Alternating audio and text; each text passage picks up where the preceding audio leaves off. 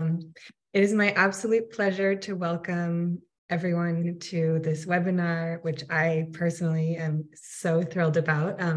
My name is Katie Carey G. Watts. Somewhere over here. Here we go. I work part-time at On the Move, where I spearhead our efforts in terms of research and publications.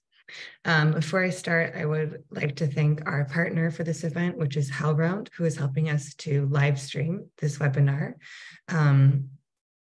This webinar, my colleague Johan is going to introduce our speakers today, but this webinar is a bit of a follow-up for On the Move on something that we did at the end of 2022, which is commissioned a podcast episode made by yours truly, where I did an interview with a journalist named Hedy Judah, who has been working in the field of arts and culture for a long time and recently wrote a book about the issue of not specifically mobility, but about parenting in the arts.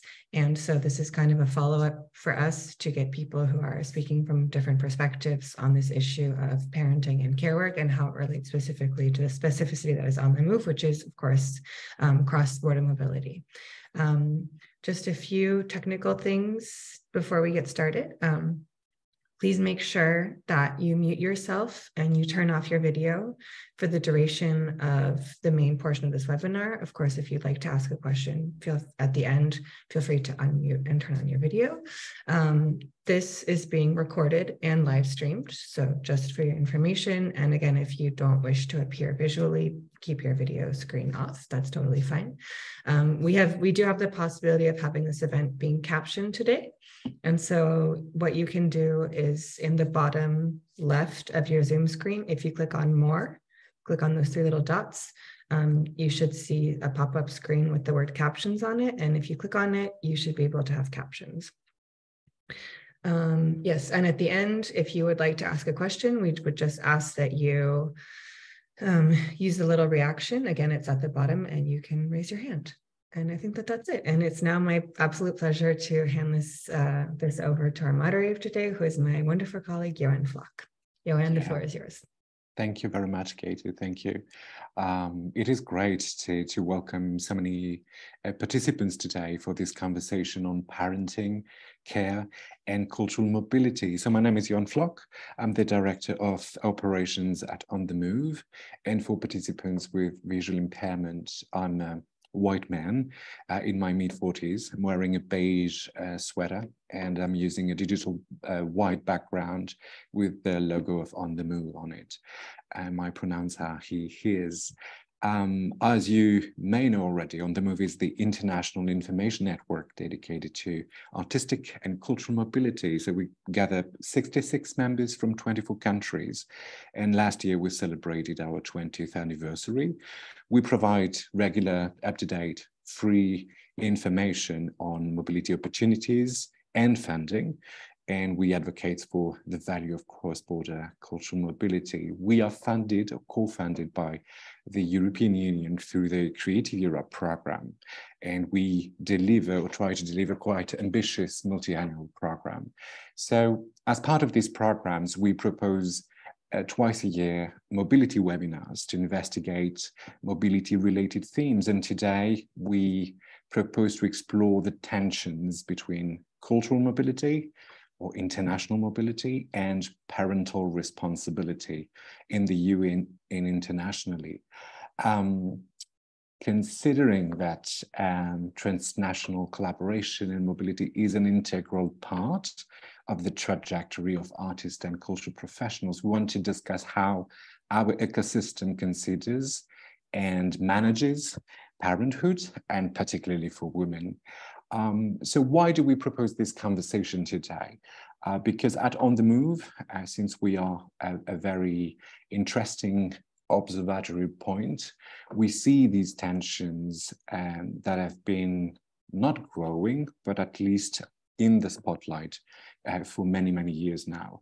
And of course, parenting in the arts is something that is very old as a theme, but quite new in the level of awareness that we can, see, especially in these post-pandemic times we are navigating. already a few years ago, through a very interesting European project called SHIFT, On the Move worked on issues related to post-Me Too movement, addressing gender-based violence. And when unfolding these post-Me Too realities, many more broader challenges came to light, in particular the working condition of artists and cultural professionals, including parenting issues.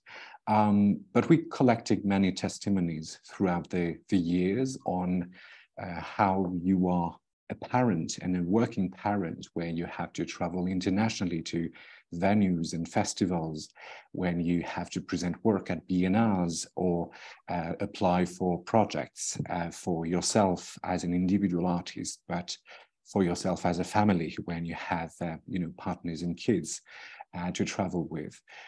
Collecting testimonies were made quite informally.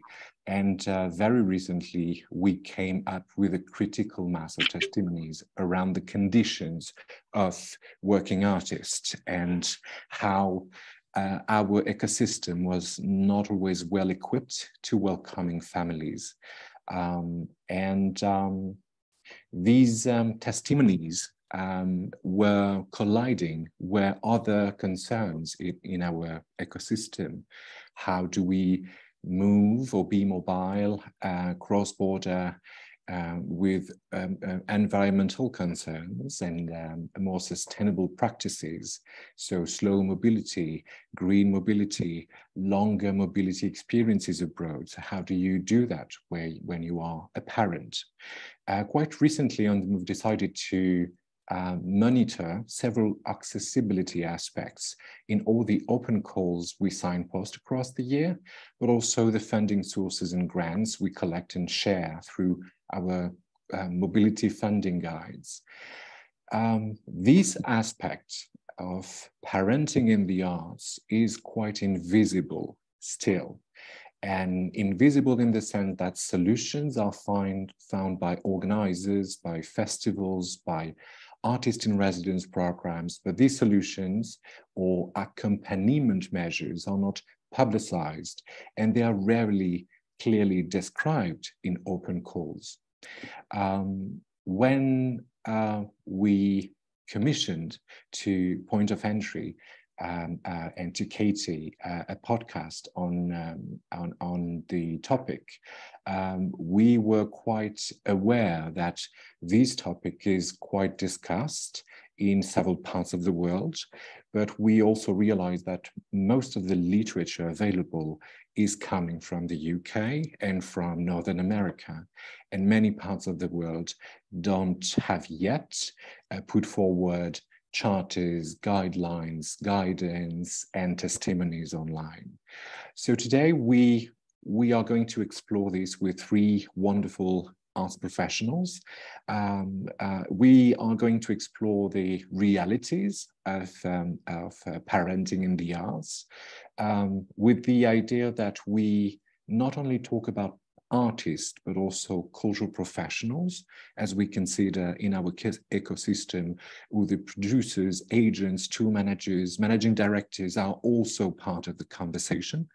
And we are choosing the word parents and not just mothers, also as an acknowledgement that even if women are overwhelmingly responsible for childcare, we also want to include other parents in this conversation. Today we're going to go through a conversation that will be around an hour and a half.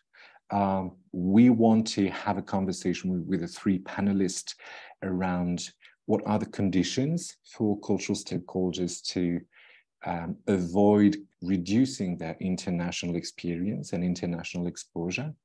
We want to see what kind of solutions they could encounter in their professional trajectory and through grassroots initiatives to continue international collaborations. And we would like to, at some point, collect recommendations for the culture field, recommendation for ourselves, recommendations for decision makers and policymakers.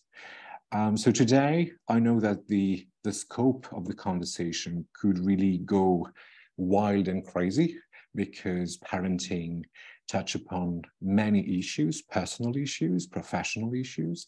But because of the very nature of On the Move and our core mission, we will try as much as possible to address cross-border mobility, so the international projects, this international dimension that we value. So today with me, we have three panelists.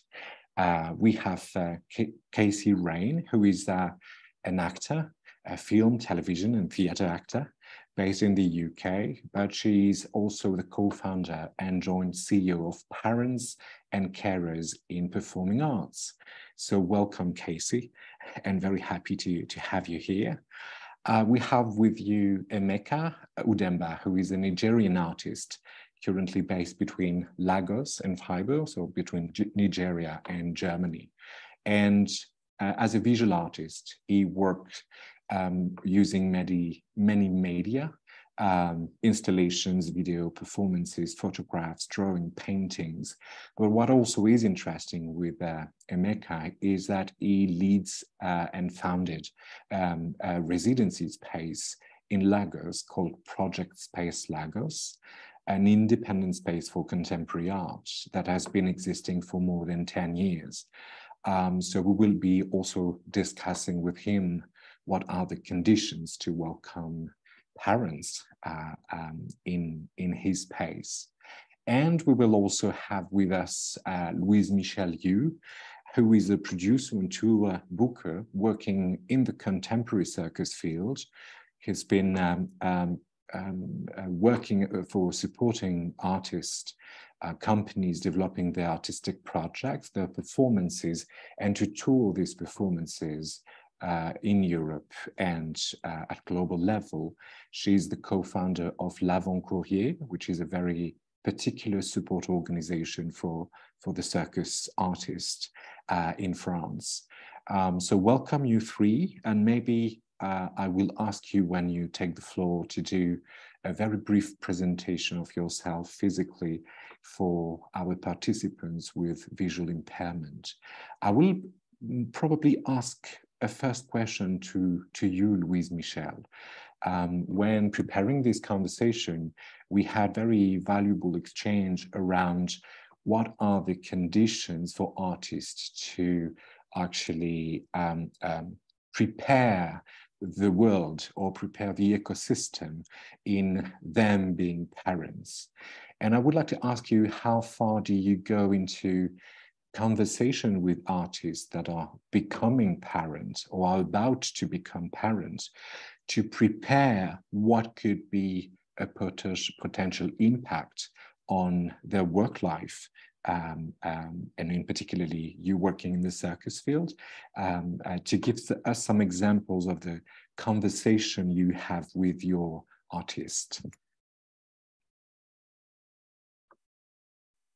You need to unmute yourself, maybe.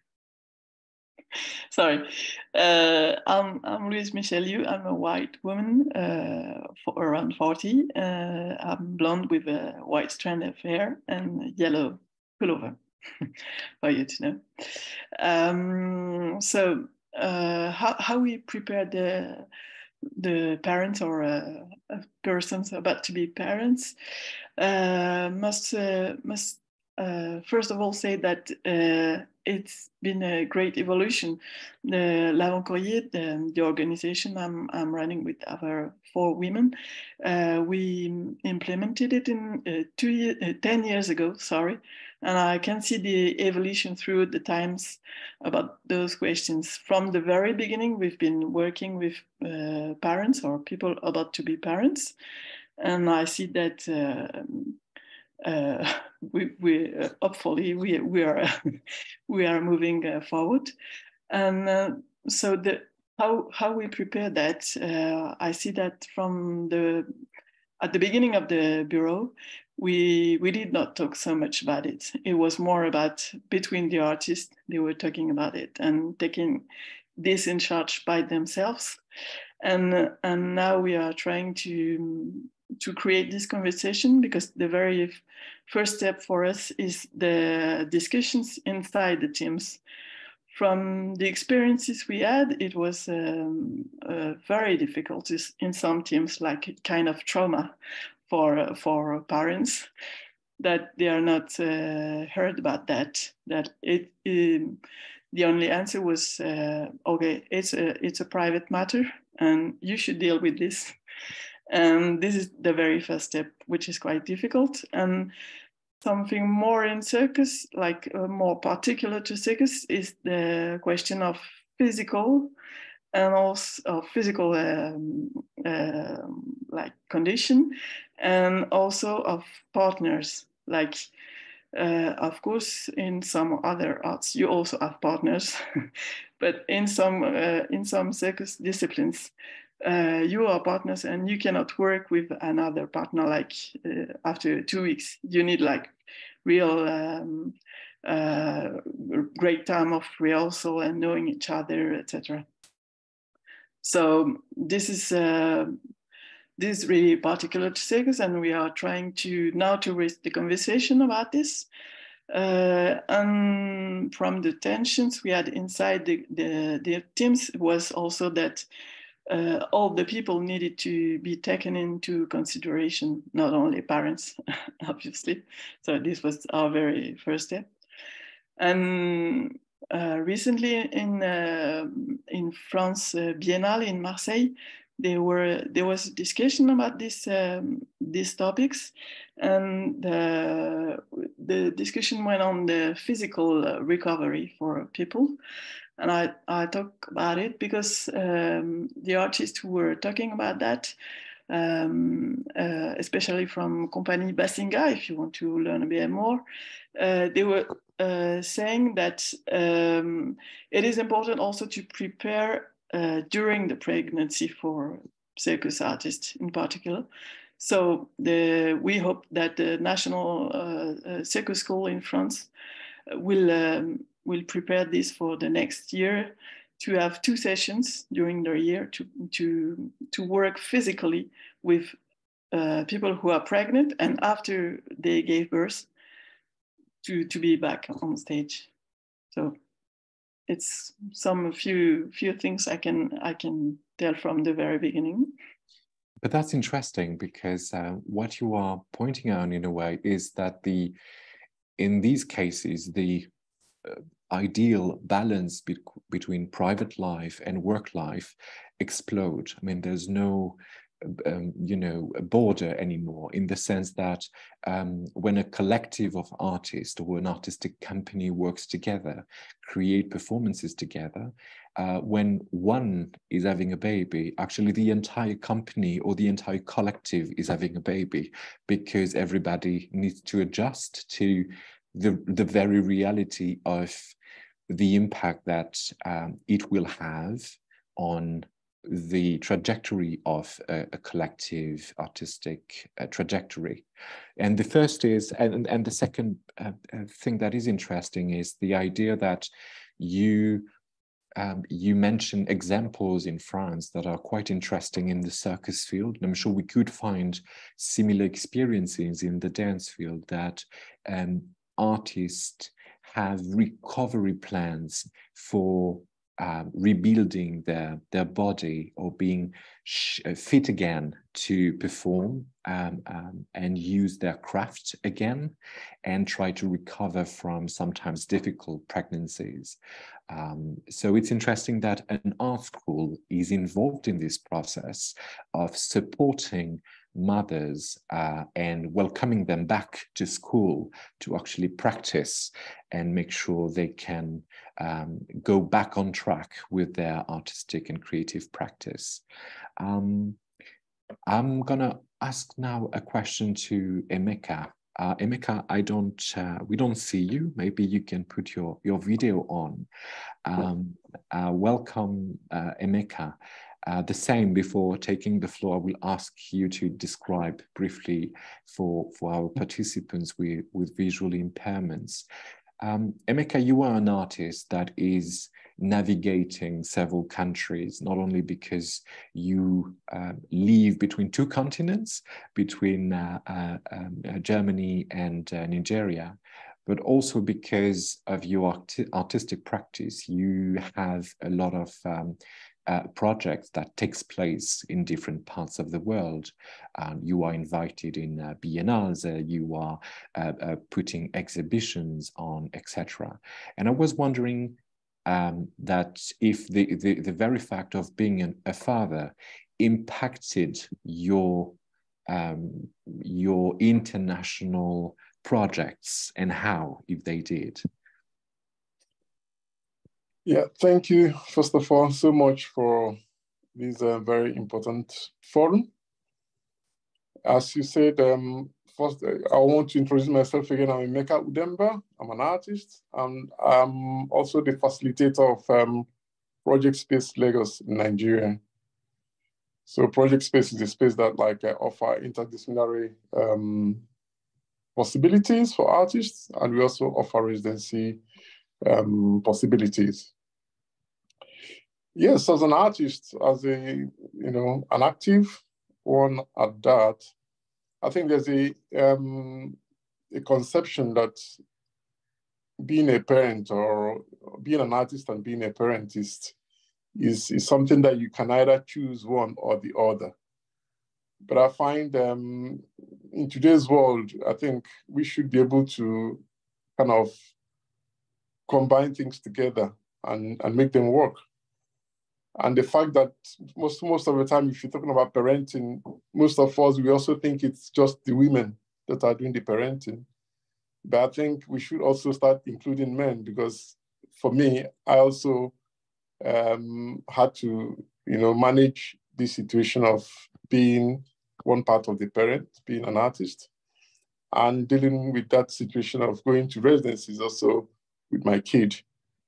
And I find, instead of being like almost like a negative being a parent, I find it's actually enriching. If both partners, if the artist and the, say, facilitators, like they say, the residency spaces, have a common goal, because the common goal will be to enhance the, or give the artist the opportunity to almost improve or explore further his practice.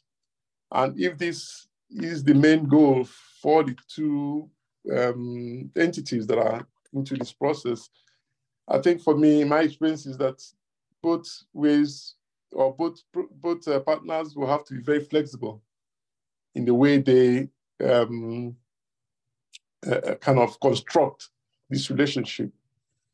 If they are flexible, there are ways to go around difficulties. Definitely it's challenging to be a parent and an artist. The first residency that I did with my kid is when my daughter was 6 months old. And I found it in the beginning, it was scary to travel with a 6-month-old kid.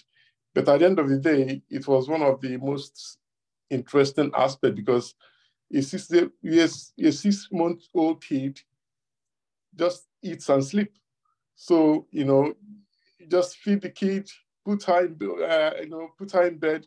She can't run away. She can't move. She just sleeps and eats. So you have all the time in the world to be creative. You just need to, peep in once in a while and see that she's fine, and you are good to go.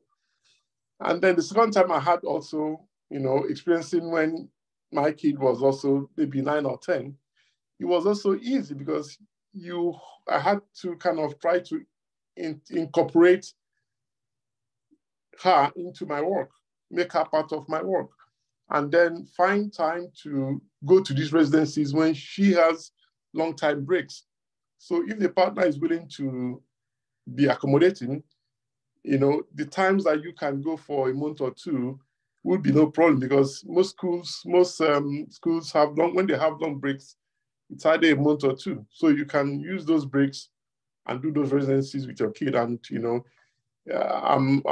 those moments are really even intensive periods where you actually have your kid to yourself and you're doing your work. So instead of being a minus, I see it really as very enriching to the whole overall creative process. Yeah, that is very interesting also that you share your experience. And what I see also in what you share, that you point out the fact that it takes a conversation. I mean, in a way, it's tailor-made, and the gatekeepers or the facilitators, the host of residencies, but I'm sure this could apply to festivals and other artistic events that welcome artists for work, for creation, for presentation, need to be flexible. So to listen, actually, which I find it very interesting that we are already in this recommendation mode. Let's listen to the parents. Let's work with them on what is the solution that fits best according to the age, obviously, of the kids or the children, but also according to the availability of all the adults surrounding, so the partners or the carers that could support.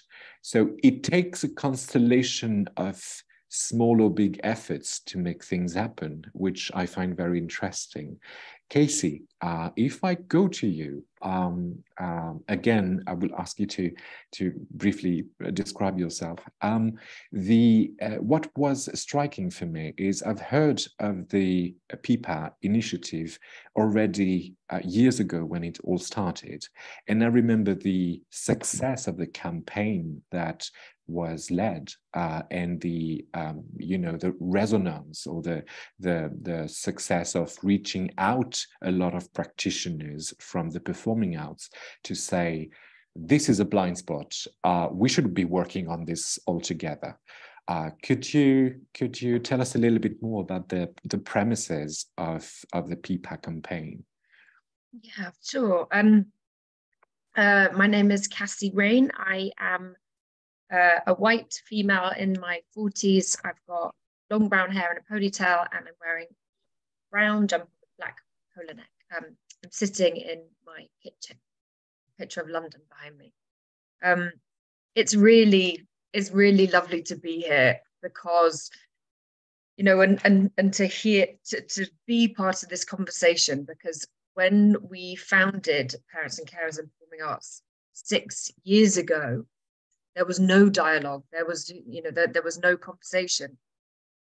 So I am an actor, and my business partner, Anna Enol Danailov, the other co-founder, is a theatre director. And we met when my first daughter was 8 months old. 8 months old.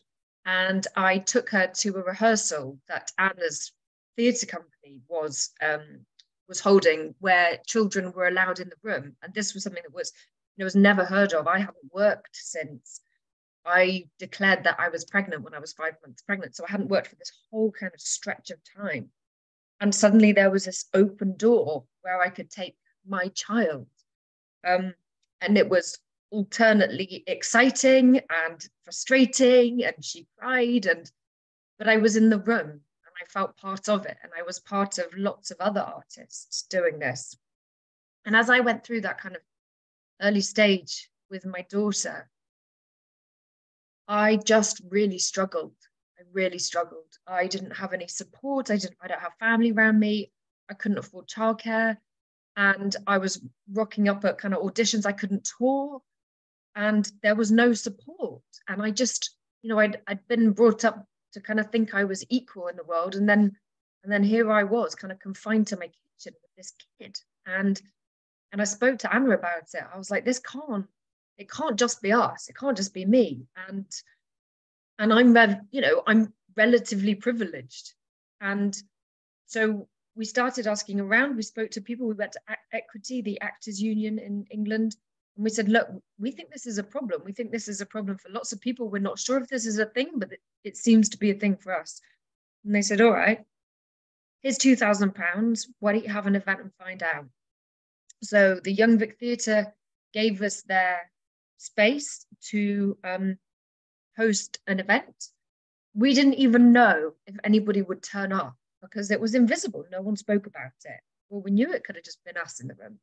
And we had 400 people show up and over 70 babies. And it wasn't just actors, it wasn't just musicians or dancers or stage management, it was executives, it was casting directors, you know, bookers, everything. A whole room full of people kind of going, we can't work.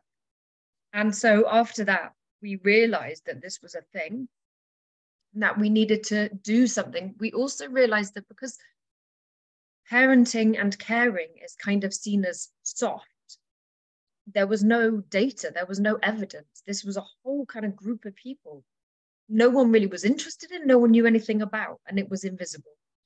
So we set about conducting research. We got funding from the Arts Council of England. We worked with 14 organizations and we conducted a huge survey, and the challenge for people was epic, and it was very obvious to everybody. Then we had a kind of case for support. We worked with organizations, 14 of them initially, to see what they could do, see what we could come up with in response to the findings of this survey. Because we work antisocial hours, we go on tour, the show is in the evening, you know, and there was just this kind of prevailing, it's just the way that it is, nothing can be done. And we went, hang on, there's got to be something. Like inclusion and diversity is a massive focus in the performing arts. And so we worked with these organizations, and at the end of it, they came up with a best practice charter. We kind of facilitated that process. And it's a set of 10 guiding principles to help organizations work towards achieving best practice.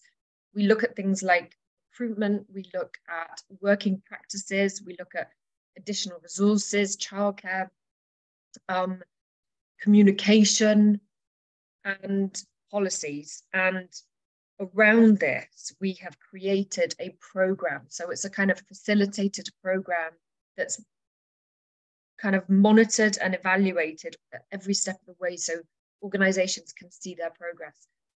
We now have over 70 partners. We have 56 organizations taking part in the best practice charter program. And in theatre, the landscape has completely changed. You know, we have on-stage job shares, backstage job shares at every level of organizations, flexibility, and people are talking about it. You know, so it's a completely different landscape to when we set up 6 years ago. That's beautiful. That's a fantastic example of, you know, a big push and starting the conversation indeed. And it's fascinating that it is both, I mean, people in the industry, so freelance workers, but not only artists, like really a lot of different profiles joined forces to address the issue, and organization responded. Because this is, you know, you know, a wild guess in a way, but it's nice to see that today you reach out to 70 organizations that in a way made commitments and had a review of their processes and adapted to, you know, reality, just that. Maybe I just go back to you, Louise, because in these process and these conversations, you also had to, in a way, have these conversations with venues and festivals and residency centers in order for your artists to, you know, access opportunities, and you being, you know, in between, you know, the arts, the artist and, you know, the gatekeepers, as we call them. You also had to somehow build the case, find the arguments, try to convince or to explain. I want you to share with us a little bit about this experience. Yeah, sure. I will begin with a more pessimistic quote and trying to go more optimistic on the side. Recently, also in resonance with what Emeka said about the fathers, I want to share a little discovery we had. It's about an artist who is a father, who is already a father, is going to be a father again, He has multiple shows of this company presented in one big festival in France, and is going to be a father during this period. So we warned the organizers that he couldn't go, like 5 months before the event. And I read a small quote of the answer of the organizer. I consider it a drift. I fully understand that artists have a private life and that in this life there is room to be mom and or dad. There is nothing to say otherwise. On the other hand, I do not conceive that these two realities are opposed to each other, that private life becomes an obstacle to professional lives and leads to questioning commitments made. Our entire profession is based on respect for certain fundamental values, including this one. But this was the answer we received after we warned this organizer 5 months before the event that it was not possible because the father wanted to be there for the birth of his child. So this is like 2023 now. We received it like a few months ago, but I want to share more optimistic part also that, for example, on the show I was backing up for many years, which is the show called Mad in Film with 7 women on stage from all over Europe. We decided quite quickly that we wanted to note on the very first draft we sent to organizer that we are coming with families. It was depending on the time, but it was written. We are coming with 4 to 6 babies. So it was like, so you have to find accommodation, and you have to not. We ask not to be in hostels, but in B&Bs, for example, like accommodation that are also close to the place where we were performing. There was no problem about that. The nice part was that the difficult one that is that it never happens that one organizer asks before. It's like we always have to ask. So it's from the recommendation part, we will go further. I think it's something really important to us because it's always us, like, or the team or the manager I represent, that we always have to ask. And we have to do this pedagogical matter. So from what Casey explained, is also very important, this matter of charter, etc., because it's also like a way of raising awareness, and it's not relying only on people who are concerned, like it's a public affair. So finally, mainly when we have this situation, now it's written, and it's written in the contract that we are coming with children. We need this kind of accommodation. We need the carers to be taken in charge for accommodation and food. The problem we have at the moment is that it's not taken in charge, that the travel, are not taken in charge. So this is for the moment it relies only on companies or the persons themselves. So when you speak about crossing borders, it goes fast. Yeah, I can imagine definitely. It is interesting though that in a way the artistic collective with your support came with a plan, in a way, came with a series of bullet points in the technical writer saying this is how it's going to happen, and this is in a way not negotiable. We'll not leave our kids behind just to please you and to tick the box coming to your festival and developing or proposing the performance. So it is interesting that you took the lead, I think, and I can feel that the idea of this is a conversation that you are starting. I think you are right in saying that it cannot always be an individual conversation.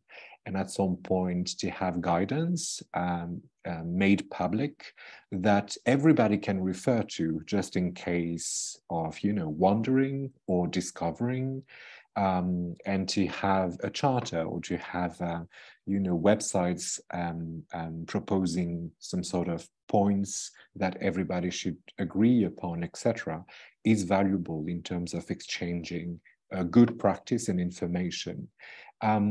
When it comes to welcoming artists, Emeka, I know that you run a space in Lagos. I don't know if you were, because you have this second hat of being also a host and being able to potentially welcome artists.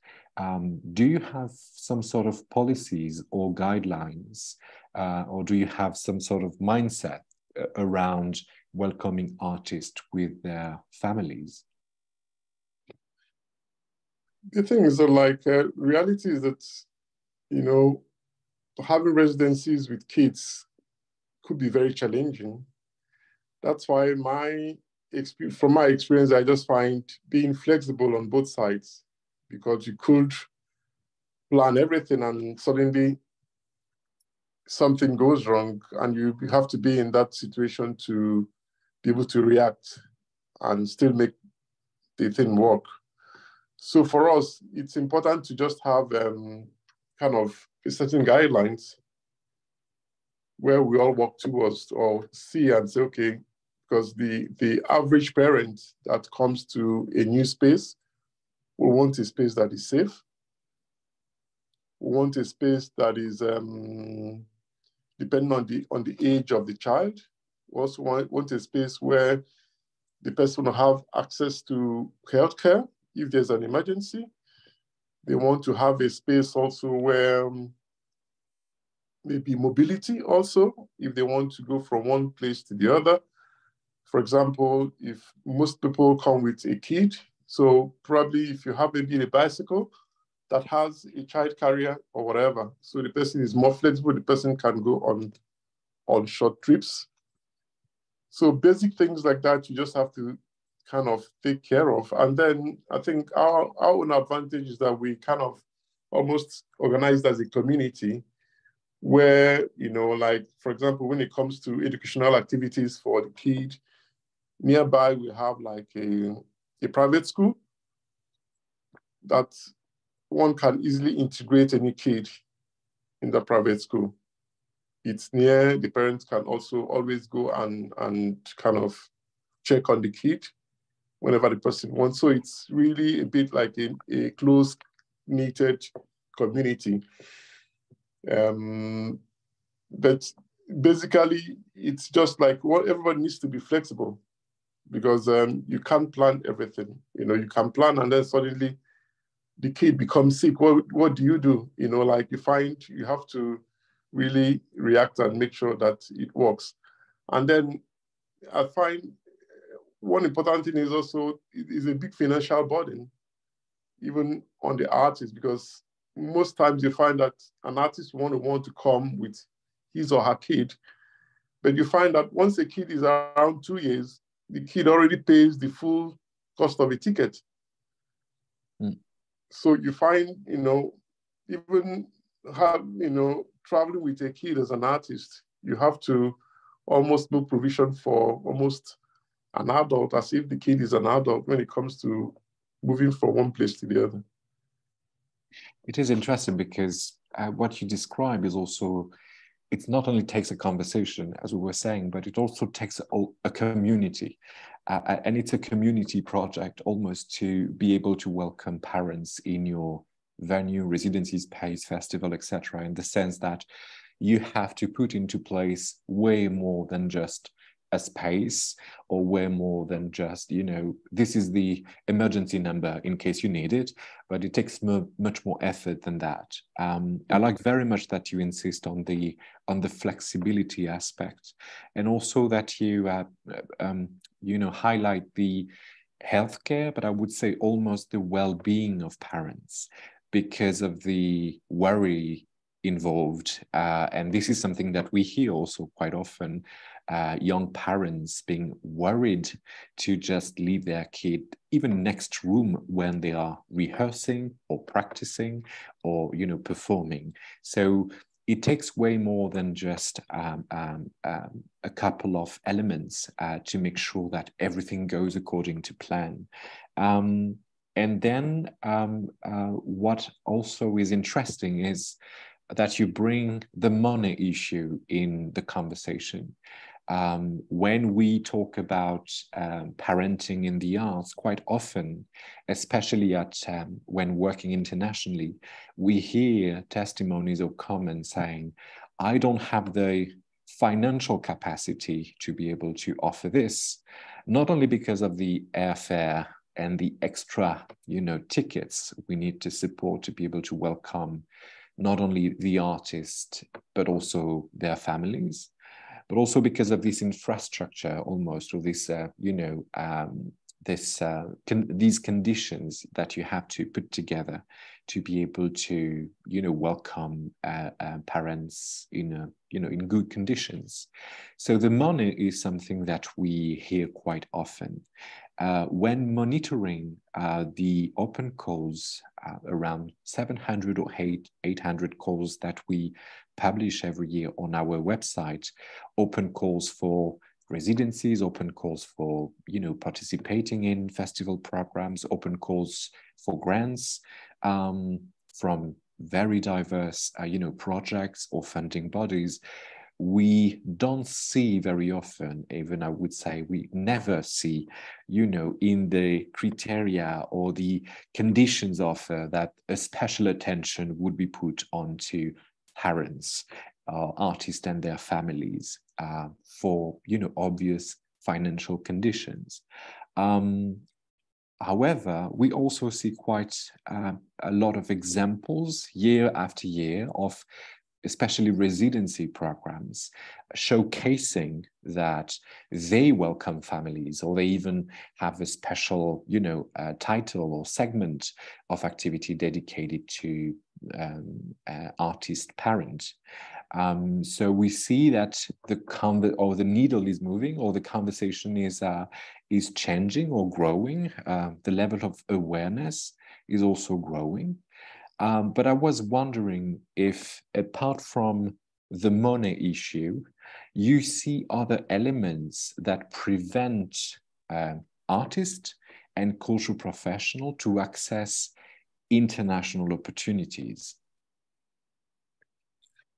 Well, the thing is, I think it might depend on different regions, because typically, if most artists in the global north will be a bit skeptical of coming, especially if they are parents, taking up a residency in Africa, with their kid. I think my experience, they will be a bit skeptical in doing that, because, obviously, I think it's something cultural. If you're not used to, or if you think that where you're about to go is a bit culturally, too diverse or whatever, you might be skeptical to kind of take that plunge.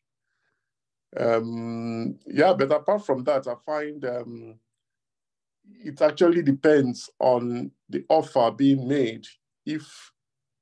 Because I'm being practical, most artists get offers of a residency that in the space is okay, the money to, buy their flight tickets and live on during that residency, if they can afford it, I think, or if they think it's okay for them, I think they will take it up, because I think majority of artists want that experience of the other space, to experiment, to explore, and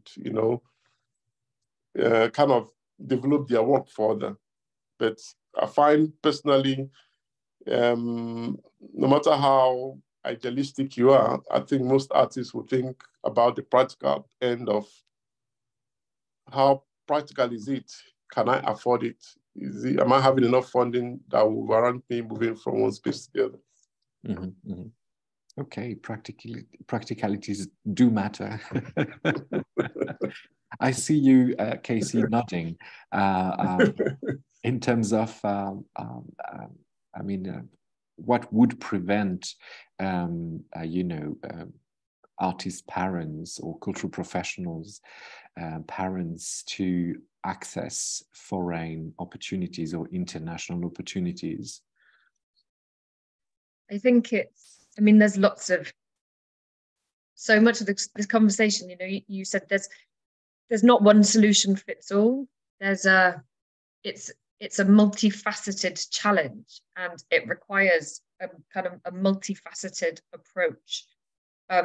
And there's several things I wanted to pick up on. So the things that Louise, Michelle, that you're talking about, Emeka, that you're talking about, we have names for all of these things that we promote to our partners. And these are all things that signal invitation and belonging and welcome. So whether your venue is in Africa, whether it's in Scotland, whether it's in Thailand, if you have the right communication and the right signs and the right messaging, that person knows that they will be welcome and safe in your company with their children, then they will come to your venues. So ideally, a venue or a festival producer will reach out, they take the onus off the individual, because when the individual has to come forward and say, I'm a parent and carer, how can you support me? Then already they feel like they're slightly asking for something that other people aren't getting. Whereas actually, if the responsibility is the employer to say, or the festival to say, what do you need? What do you need in order to come and do your work at our festival? And how can we support that? So we've just published, which I'll share in a minute, because it's freely available, an access rider. So we see caring responsibilities like any other access need. So on the form, you don't need to specify what your situation is, but simply what you need in order to be able to come. And that's a really helpful document for organizations to kind of know what could be asked of them and what could be expected. The second thing, Emeka, what I loved about what you say, we call that a welcome pack. So a family-friendly welcome pack. And it's basically something that all PIPA organizations have. And it covers what the venue facilities are. So is there a fridge for breast milk? Is there a breastfeeding room? Do they provide childcare? Is there a list of local childcare providers? What are the travel arrangements? How do they get there? Is it family friendly? Can you store a buggy there? What are the family friendly accommodation options? And what local facilities? Emeka, you talked about medical facilities, and a parent needs to know, what those facilities are, and that will give them confidence to come. And we have two things I just wanted to mention. One is we call it a PIPA champion. So it's somebody within the organization who is like a kind of signposter. So in the Family Friendly Welcome Pack, organizations can say, if you experience a caring related problem, this is your person who will support you and signpost you where you need to be. And that dedicated person is then available for any emergencies or any questions. And the second is what we call a PIPA pot. So people are always going to continue having care-related emergencies. And the extent to which that is going to impact your production or your organization depends on what provision you already have in place. Otherwise, what we see is organizations ending up with kind of emergencies all over the place that they have to mitigate anyway. So our partner organizations, not all of them, and it's not widely publicized, but we've introduced this thing called a PIPA pot, which is a ring-fenced budget line that organizations have in case of a caring-related need or emergency. you know, whether that's, one example was a father who was rehearsing a play. He was booked for a long time. He was rehearsing a play. His wife was due to give birth at the beginning of rehearsals, and he needed that time off at the beginning of rehearsals, which they gave him, and financially they had the pipicle, so they were able to kind of get a replacement for that period of time. So they were prepared for that scenario. They got the actor they wanted, and the show went on. So what we advocate for is that organizations are prepared and resourced adequately at the sort of planning stages, so that when people do present with caring responsibilities, they're able to support.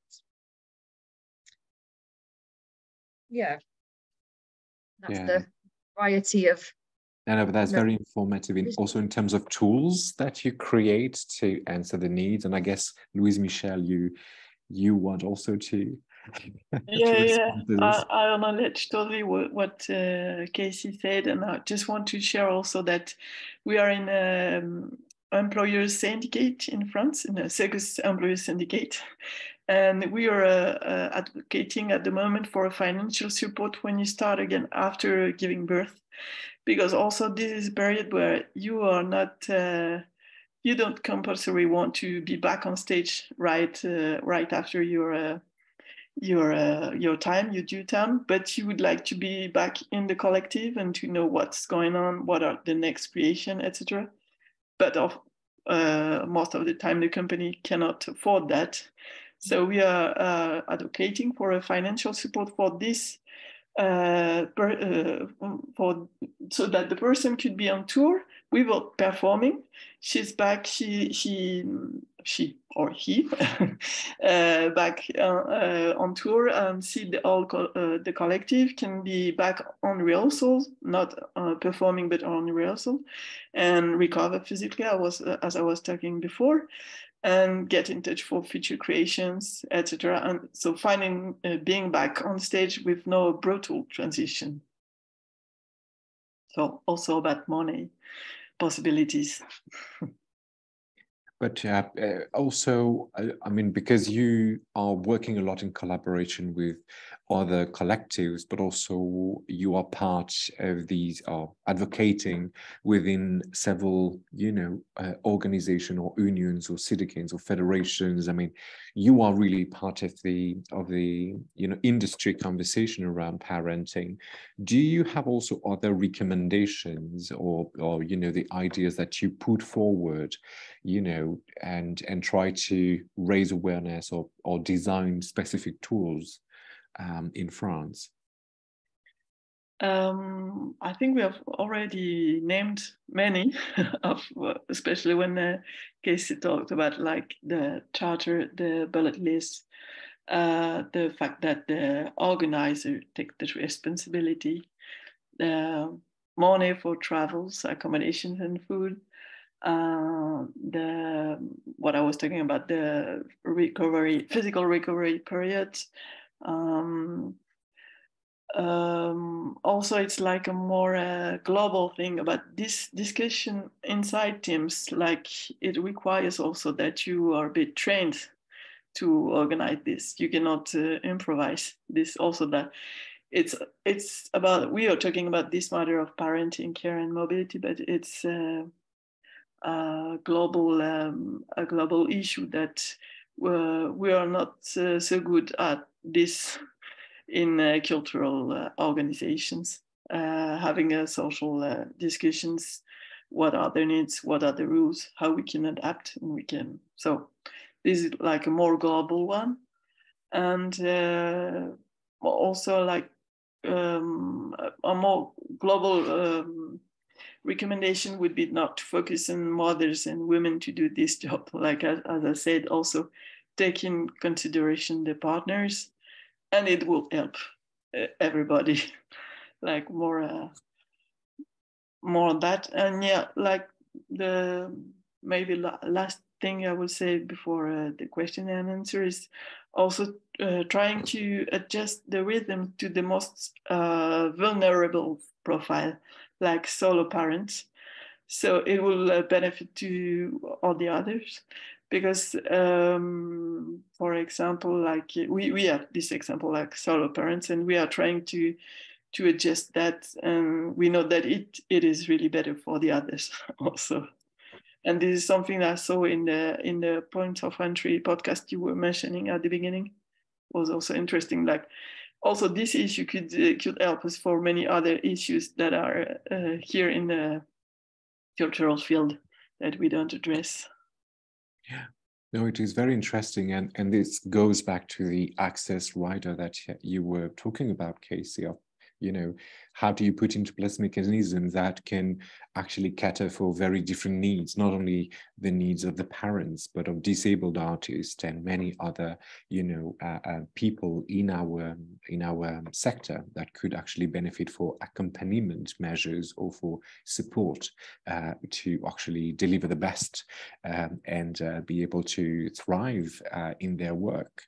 I'm going to open the floor to the participants and attendees of today.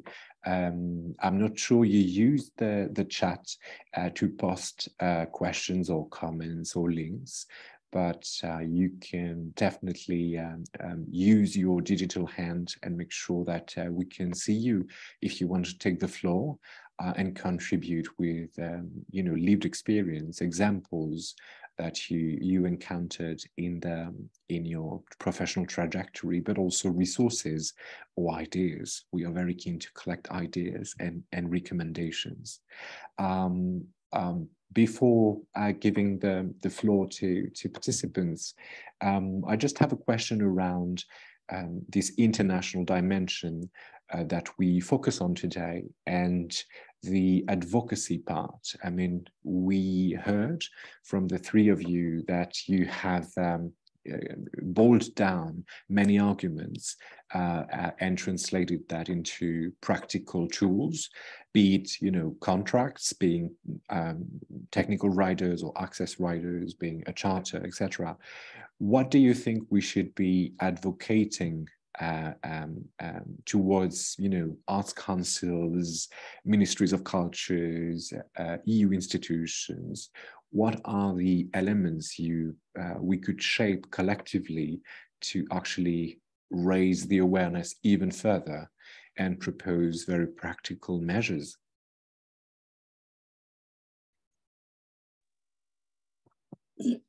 For me, I think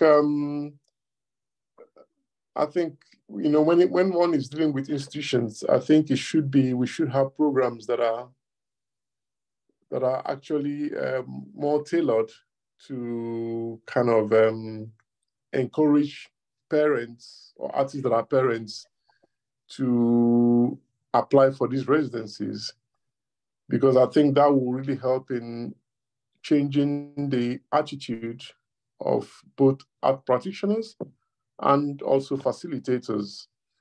Because the thing is that, like, being an artist and parenting and being wanting or having this urge to be mobile, to go to residencies, does not diminish your professionalism or the quality of the work you do as an artist.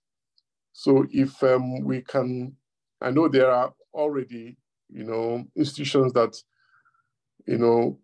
precisely invite artists with families and with kids to apply for residencies.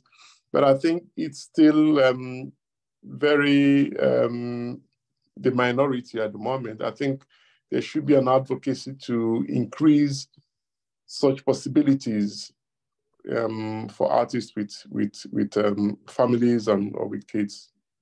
Mm-hmm. Louise, do you have some suggestions on your side? Yeah, but advocating globally, which do you mean? Yeah, which point we would like to advocate, especially, like really raising awareness and like money support from organizers.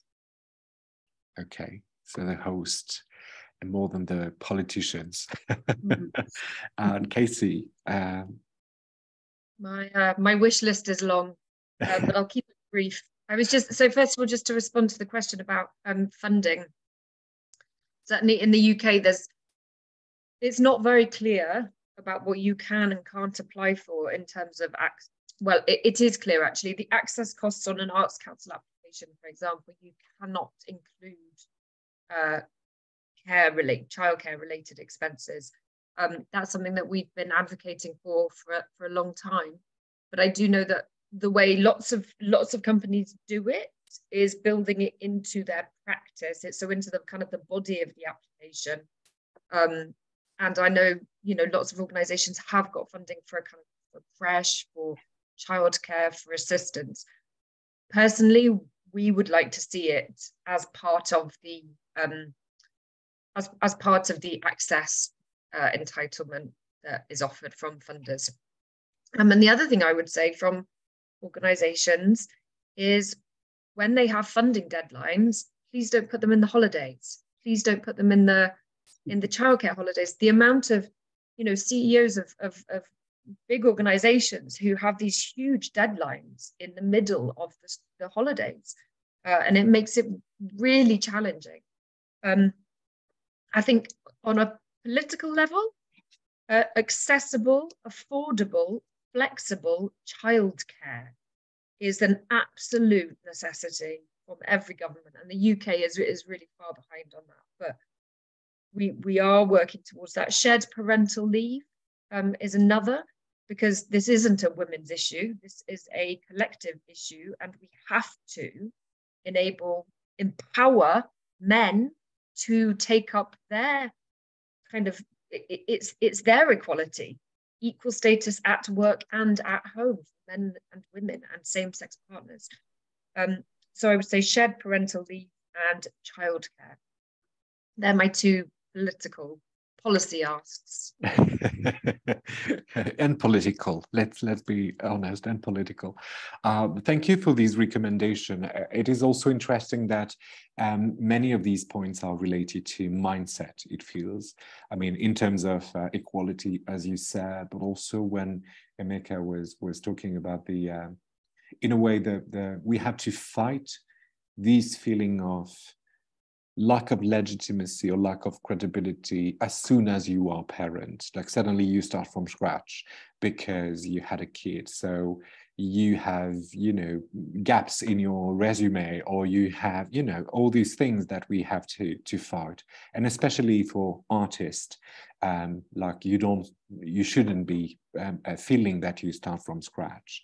I can see that we have a couple of questions in the chat, and I'm probably going to ask first or read Rebecca Nord questions.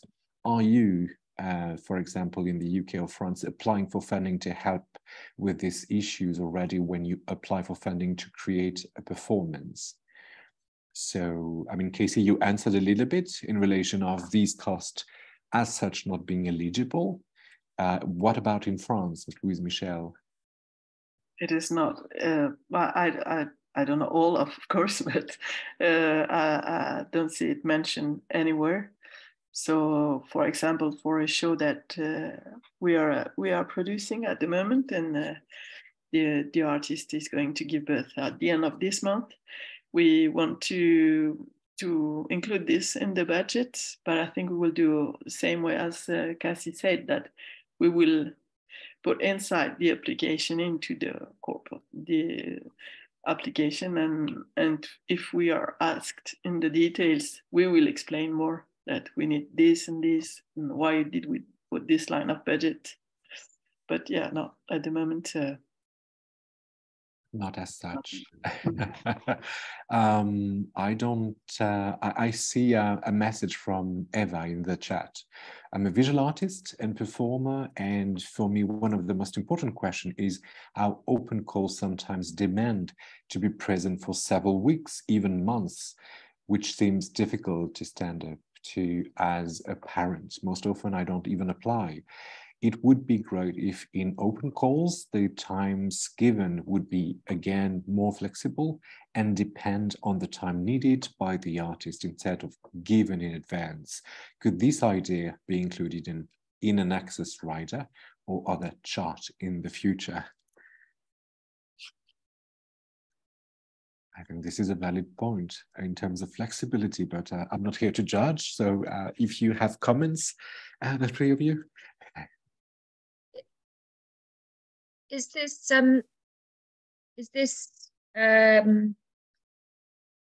to do with an open call?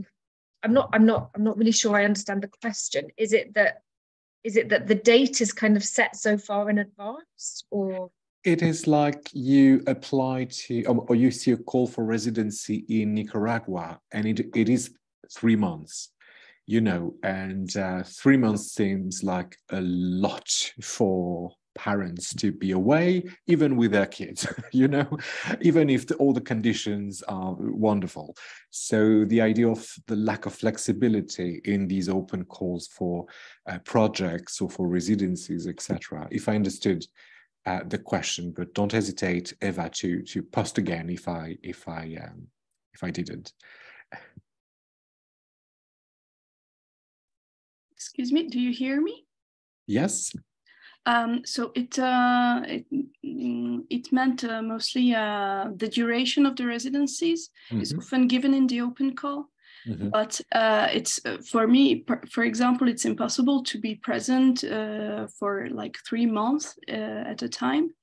And I don't even think that, for example, for certain projects, it should be obligatory to be there for such a long time if the project in itself could be realized in a shorter time.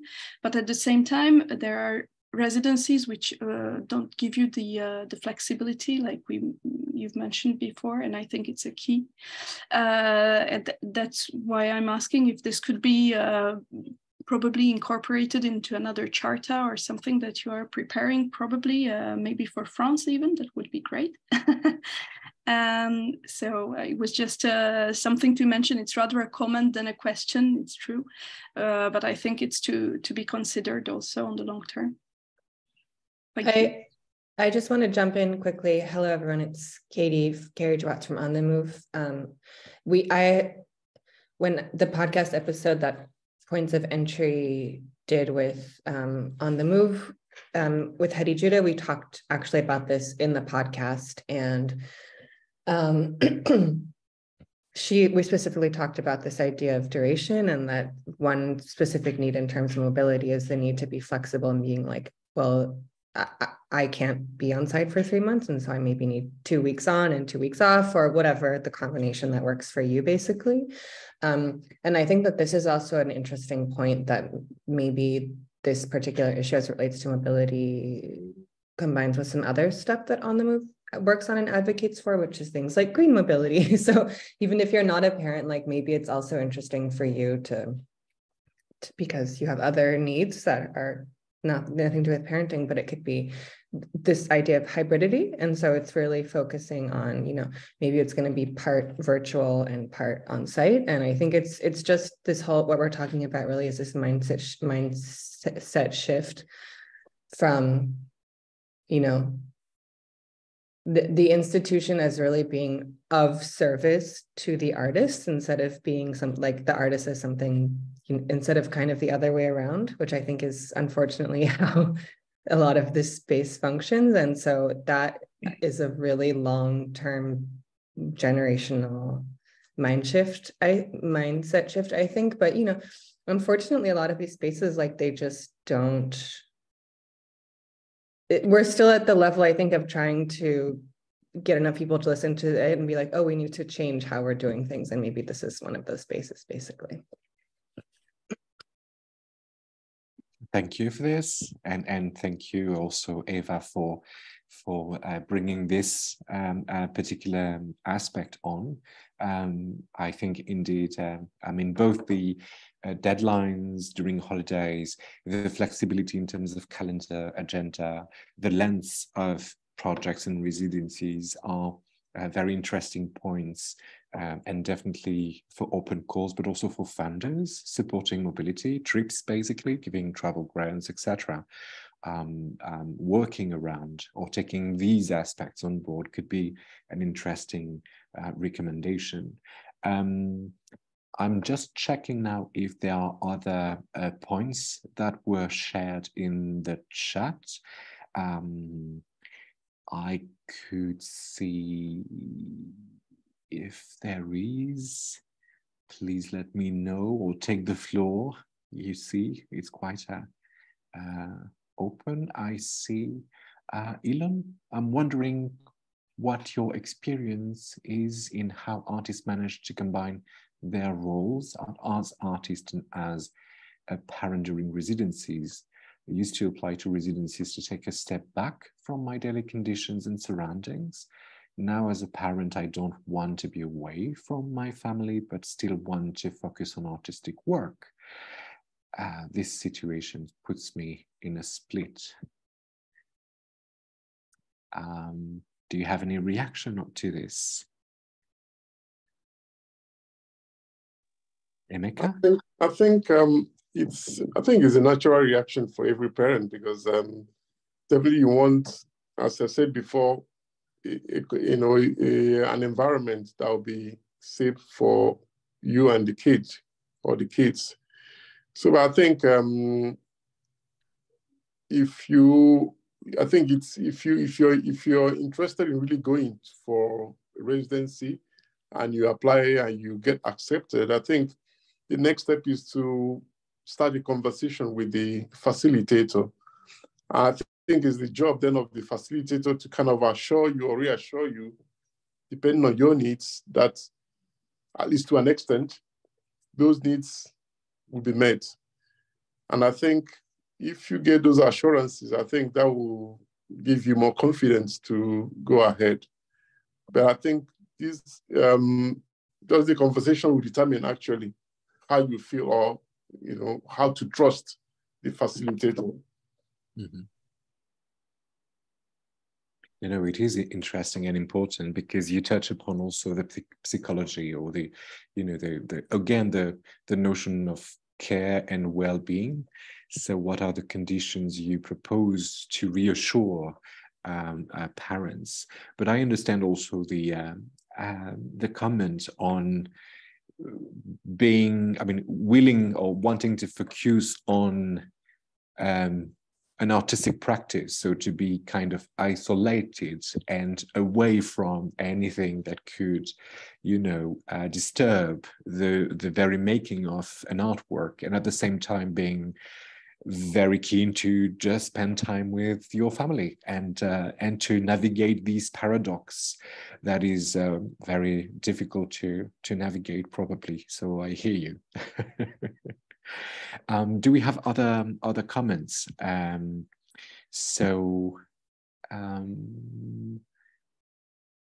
don't see questions.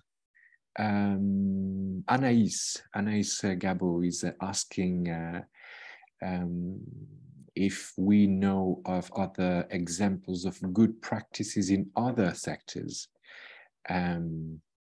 So I don't know if during the, I'm going back to the speakers, if in your process of designing tools, etc., you went to other fields like sports, academic world, businesses, to actually compare, contrast, or be inspired by what was existing in other fields and try to adapt it or import it in our cultural field.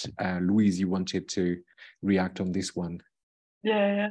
At the beginning, I was talking about Basinga company, and she is the one who's leading the conversation at the moment in Circus in France, and so she's a tight warrior artist, very higher distance, and she is also like a high level sport athlete.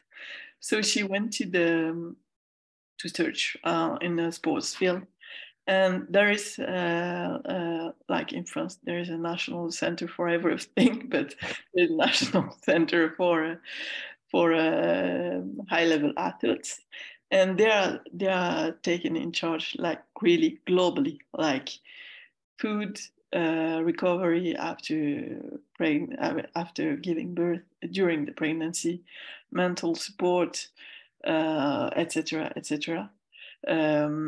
And it was like kind of raising awareness for her that we are at this level and we don't have almost anything of this.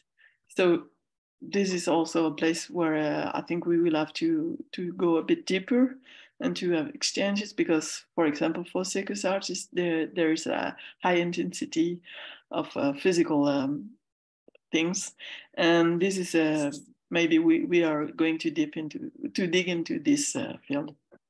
Mm. That's interesting how the athletes have access to very special conditions, and athletes from the arts don't yet. Let's put it this way. Casey.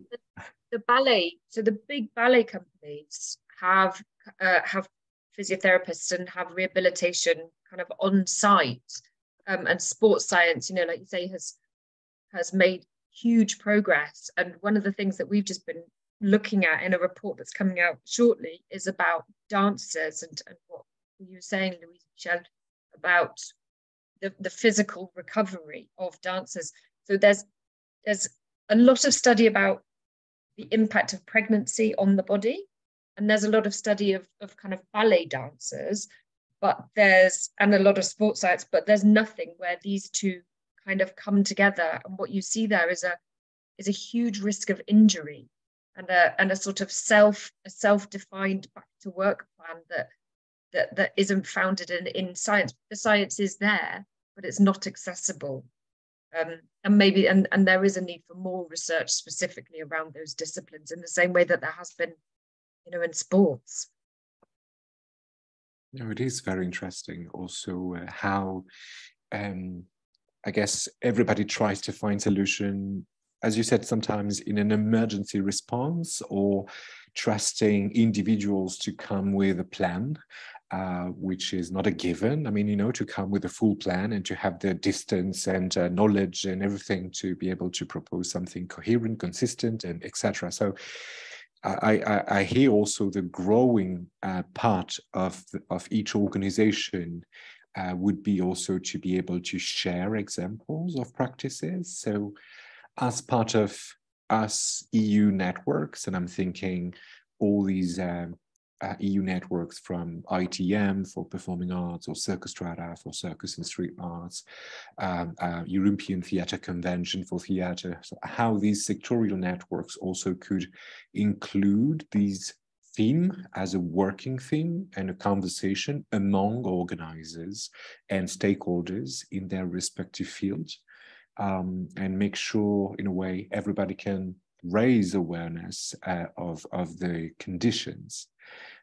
It feels also, because you bring some national examples, that to be able to access the information around the legal aspect of it would also be helpful. I know in France, the National Center for Theatre, Street Art and Circus have published a first guide on the matter, listing all the legal issues, all the legal help you could find, from different public funding bodies or private bodies being able to support parenting.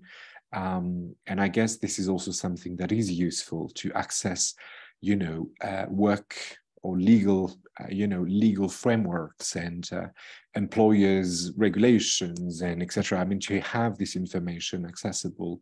And I guess, we are here in countries where this might be easy, but I have in mind many countries that maybe don't have the same, access to information.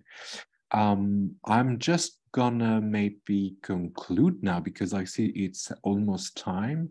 I see also that there are comments, very interesting comments in the chat with links shared, examples shared. So we will make sure that after this webinar, we will publish a resource, an info page where we will share the links exchanged, not only the ones exchanged today, but the one we collected already in the past of different initiatives around this particular topic.